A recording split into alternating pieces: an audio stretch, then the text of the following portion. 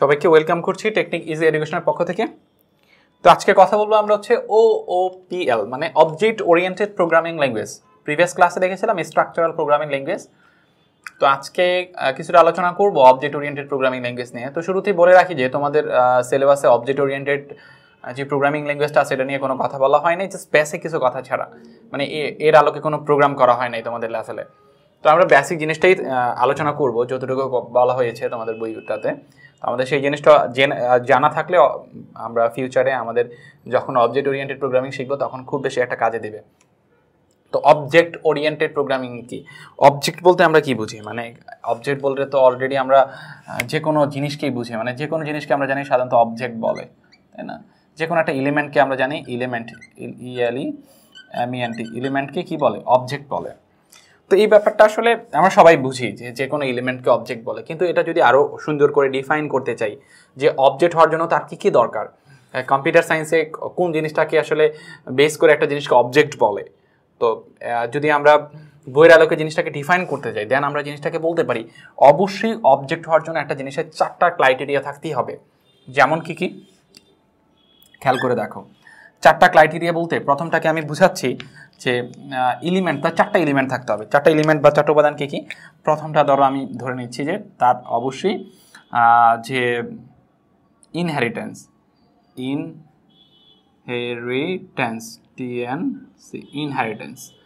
Inheritance যে ব্যাপারটা সেটা অবশ্যই থাকতে হবে। ইনহেরিটেন্স বলতে আমরা মূলত যাকে বুঝাই শেয়ার। আমি এগুলোকে আরও এক্সপ্লেন করে দেব। ইনহেরিটেন্স, তারপর হচ্ছে যাকে বোঝায় যে এনক্যাপসুলেশন,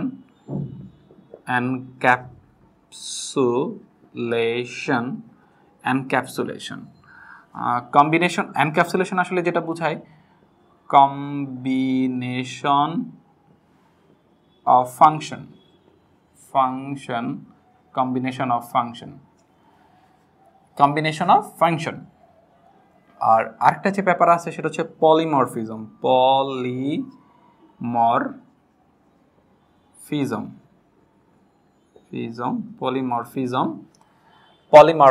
পলিমরফিজম আসলে বোঝায় যেটা input different output, DIFF different dot, মানে সংক্ষেপে লিখলাম ডিফারেন্ট আউটপুট। আরেকটা যে ব্যাপার আছে অ্যাবস্ট্রাকশন, TRACTION, অ্যাবস্ট্রাকশন। এটা আসলে যেটা বোঝায় hide of process, PROCESS, hide of process. আচ্ছা, তাহলে এই জিনিসগুলো একটু এক্সপ্লেইন করা যাক। আচ্ছা, এক্সপ্লেইন বলতে আসলে কি বোঝাচ্ছে? এক্সাম্পল দিব আসলে। এক্সাম্পল খেয়াল করো, যারা হচ্ছে এই জিনিসগুলো একটু প্রপার বোঝার জন্য প্রথমত আমি কোনো একটা পার্সন দিয়ে বোঝানোর চেষ্টা করবো, দেন কোনো একটা সফটওয়্যার দিয়ে জিনিসটাকে রিলেট করে দেওয়ার ট্রাই করবো।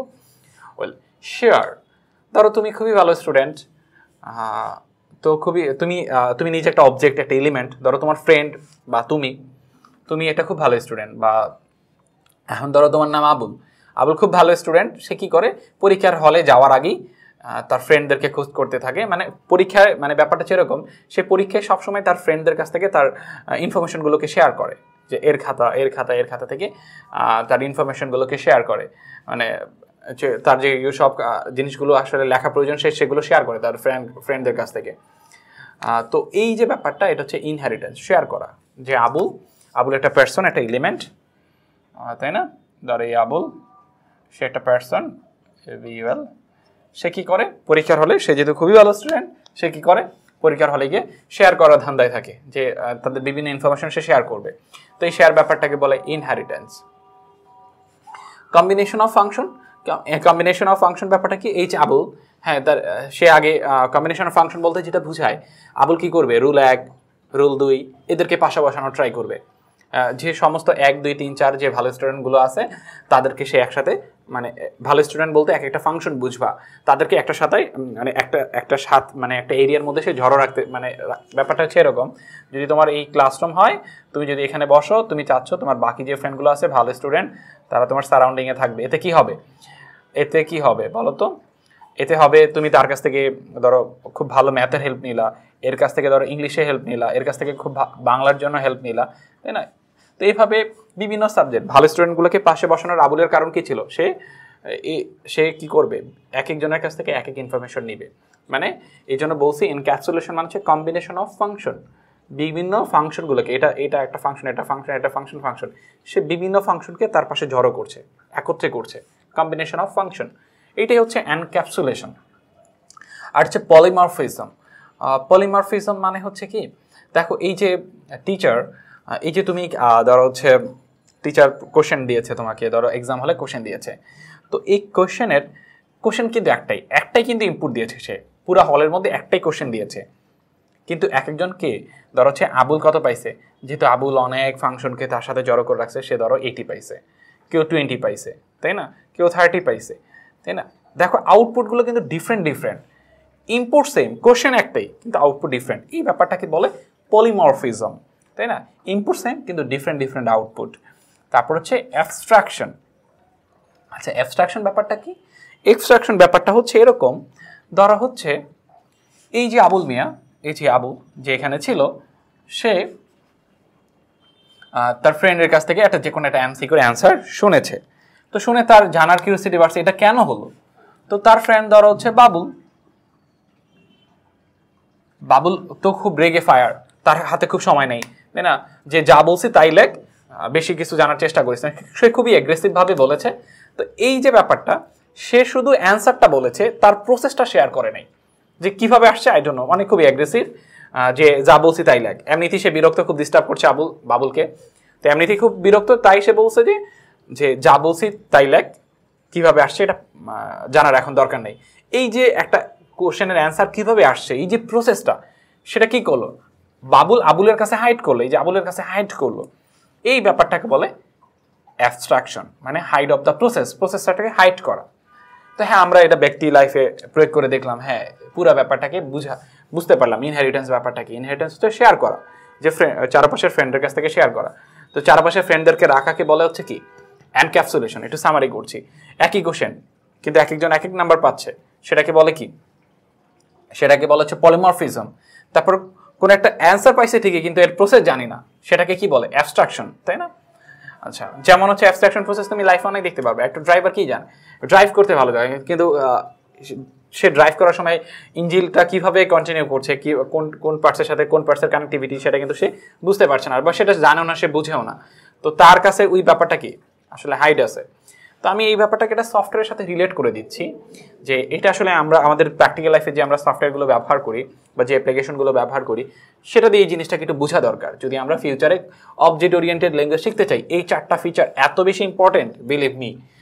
তুমি যখন জাভা শিখবা, যে জাভা যখন শিখবা, তুমি সি শার্প যখন শিখবা, এই ব্যাপারগুলো খুব ভাইটাল রোল প্লে করবে তখন, যে এই জিনিসগুলো, এই জন্য এই বেসিক জিনিসগুলো তোমাদের বইতে আলোচনা করছে। যে ইনহেরিটেন্স ব্যাপারটা কি, ইনহেরিটেন্স। আচ্ছা, এখানে একটা ব্যাপার খেয়াল করে দেখো, তুমি যদি ধরো কোন একটা সফটওয়্যার দিয়ে বুঝতে চাও, ব্যাপারটা বলতে পারি এরকম, যে ধরো ফেসবুক,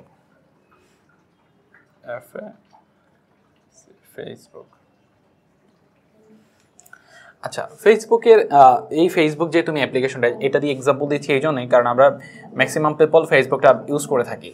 তো এখানে একটা ব্যাপার খেয়াল করে দেখো, এই যে ফেসবুকের ক্ষেত্রে অনেকে বলতে পারি ফেসবুকের ক্ষেত্রে আমরা পলিমরফিজমটা বুঝি না, এনক্যাপসুলেশন বুঝি না, এগুলোকে রিলেট করতে পারি না, অ্যাবস্ট্রাকশনটাও বুঝতেছি না। আমি একটু একটা কথা বলি, দেখো যদি উল্টা দিক থেকে কথা বলি, যে অ্যাবস্ট্রাকশন ব্যাপারটা কি। এই যে অ্যাবস্ট্রাকশন ব্যাপারটা হচ্ছে এরকম, তুমি ফেসবুকে দেখবা লাইক বাটন আছে, কমেন্ট আছে, তাই না। এই যে লাইক, তুমি লাইকে ক্লিক করছো, লাইক এটা কত নাম্বার লাইক সেটা হয়ে যাচ্ছে, মানে যদি অলরেডি 300টা লাইক দেওয়া থাকে, তুমি যখন লাইক দিয়েছো তখন 301 হয়ে যাবে। তুমি কিন্তু দেখতে পাচ্ছ লাইক নাম্বারটা কত, 301, কিন্তু তোমার কাছে কিন্তু আসলে এই যে মেকানিজমটা, এটা 301 হলো কিভাবে, সেটা কিন্তু তুমি দেখতে পাচ্ছ না, তোমার কাছে সেই ব্যাপারটা ভিজিবল না। তুমি জাস্ট ভিজিবল কোনটা, তুমি জাস্ট লাইক কাউন্টিং নাম্বারটা দেখতে পাচ্ছ, কিন্তু কাউন্টিং নাম্বারটা হলো কিভাবে সেটা কিন্তু তুমি দেখতে পাচ্ছ না। তো ফেসবুকের যে লাইক ফিচারটা, এই ফিচারটা তুমি জাস্ট দেখতে পাচ্ছ, ইউজ করতে পারছো, এবং এর মেকানিজমটা বা এর প্রসেসটা তোমার কাছে কি হাইড, তোমার কাছে হাইড। অ্যাজ এ প্রোগ্রামার কিন্তু সেটা মানে করে রাখছে, তোমার কাছে সেটা ভিজিবল করে নাই। তো এই ব্যাপারটাকে আমরা বলি অ্যাবস্ট্রাকশন, মানে ফেসবুকে লাইক বাটনটা দিয়ে জাস্ট আমি বোঝানোর ট্রাই করলাম। আচ্ছা, পলিমরফিজম ব্যাপারটা কি? ফেসবুকে যদি পলিমরফিজম ব্যাপারটা বুঝতে চাই, আচ্ছা পলিমরফিজম ব্যাপারটা হচ্ছে এরকম, আমরা ফেসবুকে অনেকে পেজ ক্রিয়েট করে থাকি বা অনেকে পেজ অপারেট করি, বিভিন্ন ফেসবুকের পেজ অপারেট করি, তাই না? পিএজি পেজ অপারেট করি। তো পেজে দেখবা কি থাকে, পেজে থাকে হচ্ছে এডমিন থাকে, তারপর মডারেটর থাকে, এডমিন অ্যান্ড মডারেটর থাকে।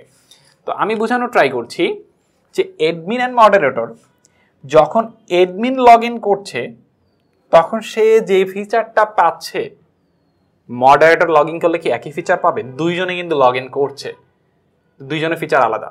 এডমিন যা করতে পারবে মডারেটর তাই করতে পারবে না, কিন্তু তোরা এডমিন অনেক মডারেটরকে ডিলিট করে দিতে পারে, তাই না? কিন্তু মডারেটর এডমিনকে ডিলিট করতে পারবে না।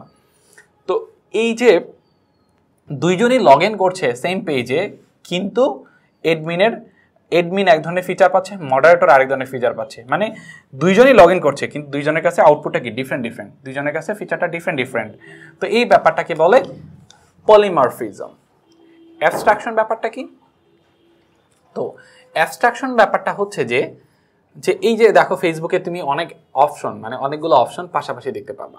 কেমন? অ্যাজ লাইক হচ্ছে এই যে সেটিং, তারপর হোম, তারপর হচ্ছে তোমার ধর লাইক কমেন্ট, এই যে অনেকগুলো একটা জায়গার মধ্যে আছে। অনেকগুলো বলতে তোমরা আসলে অলরেডি বুঝে, যারা ফেসবুকটা ব্যবহার করা থাকে কিন্তু জানো, তোমার এদিকে একটা প্রোফাইল পিকচার থাকে, তারপর হোম বাটন থাকে, সেটিং বাটন থাকে, তাই না? সেটিংয়ে ক্লিক করলে আরও অনেক অপশন বেরিয়ে আসে। এই যে সবগুলোকে একসাথে কম্বাইন করা, একসাথে বাইন্ড করা, এটাকে বলা হয় এনক্যাপসুলেশন, কম্বিনেশন অফ ফাংশন। সমস্ত ফাংশনগুলোকে আসলে একত্রে করা, সেটা হচ্ছে আমরা জানি এনক্যাপসুলেশন। তো এই যে তুমি ইনহেরিটেন্স হচ্ছে, আমরা জানি ফেসবুকে আমরা ইনহেরিটেন্স ব্যাপারটা হচ্ছে ডিফারেন্ট জিনিস আমরা শেয়ার করি, তাই না? পোস্ট করে থাকি। তো এই ব্যাপারগুলো হচ্ছে ইনহেরিটেন্স, শেয়ার করা, তাই না? এই জিনিসগুলো অলরেডি আমাদের জিনিসগুলো জানা হয়ে গেল। তো এদের মধ্যে আমি দেখেছি যে এই ব্যাপারটা নিয়ে কোশ্চেন থাকে, সেটা হচ্ছে অ্যাবস্ট্রাকশন আর পলিমরফিজম আর এনক্যাপসুলেশন নিয়ে অনেক বেশি কনফিউশন থাকে। অ্যাবস্ট্রাকশন ব্যাপারটা আবারও বলে দিচ্ছি, যে তুমি যখন একটা লাইক বাটনে ক্লিক করছো, এই ব্যাপারটা সম্পূর্ণই তোমার কাউন্টিং, যে সে কীভাবে করলো, 3 কীভাবে করলো, এই ব্যাপারটা তোমার কাছ থেকে কী করেছে, হাইড করেছে, এই ব্যাপারটাকে বলা অ্যাবস্ট্রাকশন। পলিমরফিজম যখন একটা পেজের সাথে রিলেট করে চিন্তা করতে পারো। এনক্যাপসুলেশন সবগুলো ফাংশন, ফেসবুকের যত ফাংশনালিটি আছে সমস্ত কিছু একটার সাথে বাইন্ড করা আছে, সেটা তুমি দেখতে পাও কিন্তু। তো সেটা কি বলা হয় আসলে এনক্যাপসুলেশন।